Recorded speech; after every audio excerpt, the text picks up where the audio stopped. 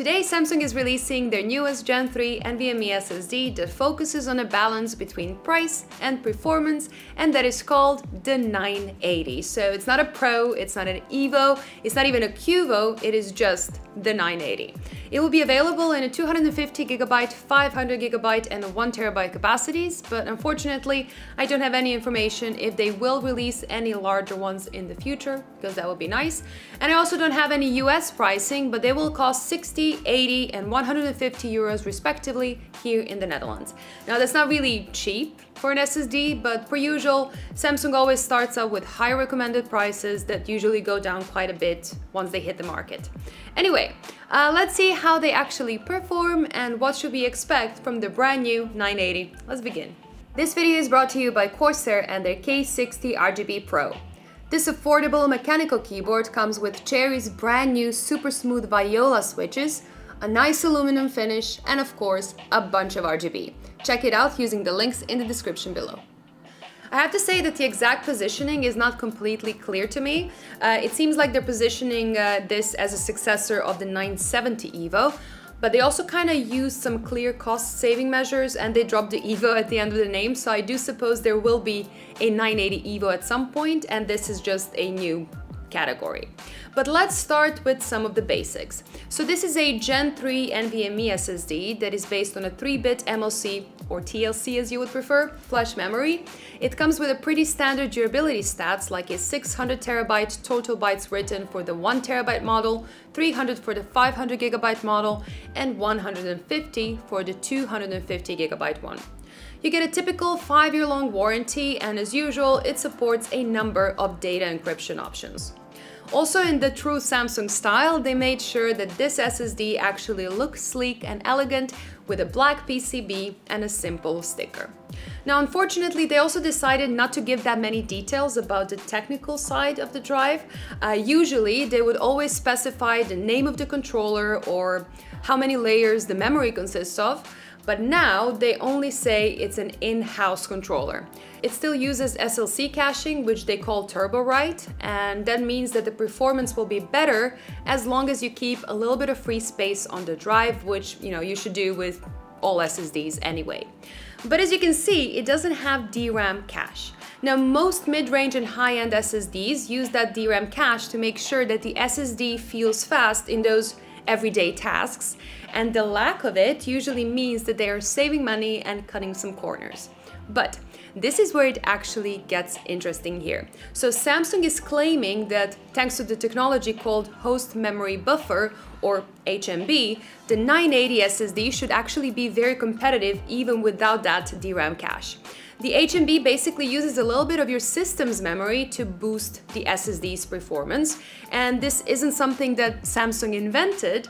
It's been around for some time now, but so far, most drives that relied on that were not that great. So let's dive straight to performance graphs and see if Samsung managed to implement this technology just right. Now, starting with sequential reads and writes, the 980 looks like a pretty standard Gen 3 drive.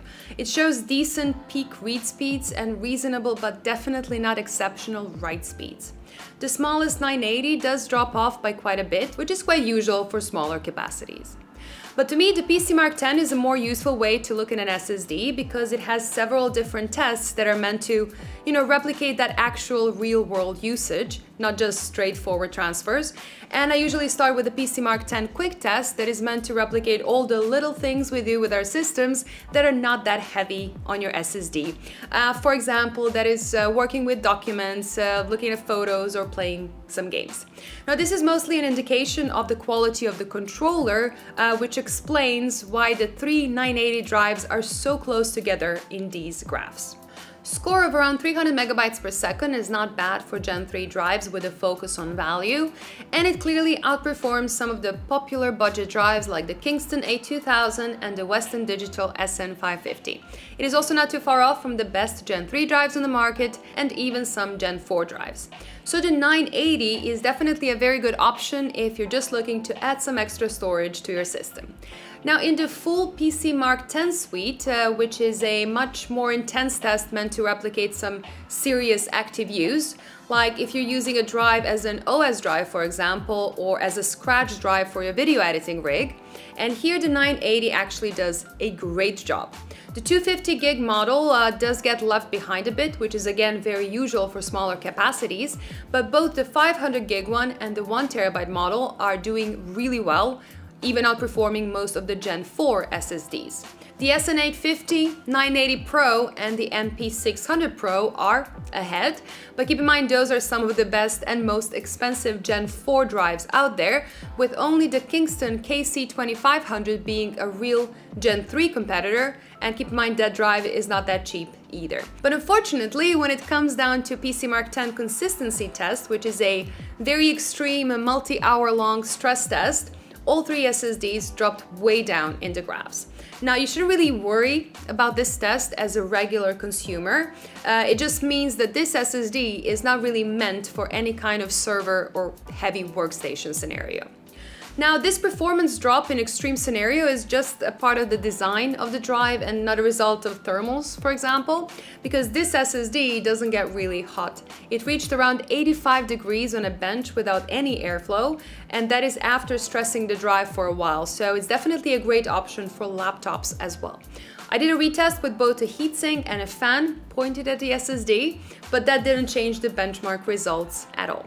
Now, they're adding a new feature to their Magician software as well. Usually their software was used for firmware updates, for health checks and data migration, but now they will add a feature that's called full power mode.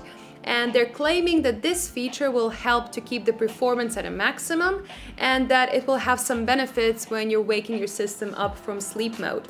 Unfortunately, this feature wasn't available when I was filming this and when I was testing the drive, so I didn't have a chance to check it out and see if it's anything interesting or not. But if you are going for one of these drives, make sure to give that feature a go. That is all I wanted to say today about this new 980.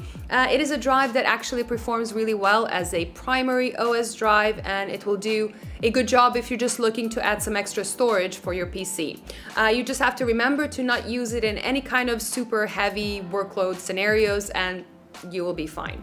But because the SSD market is also very competitive these days, it will also very much depend on the price, right? And since Samsung has a reputation of launching their products at extremely high MSRPs, only to see them drop quickly in the first few weeks or months, I'm not really expecting these drives to be really interesting today, but I do think that they will get there very soon. Now, all we need to see are some larger capacity Samsung.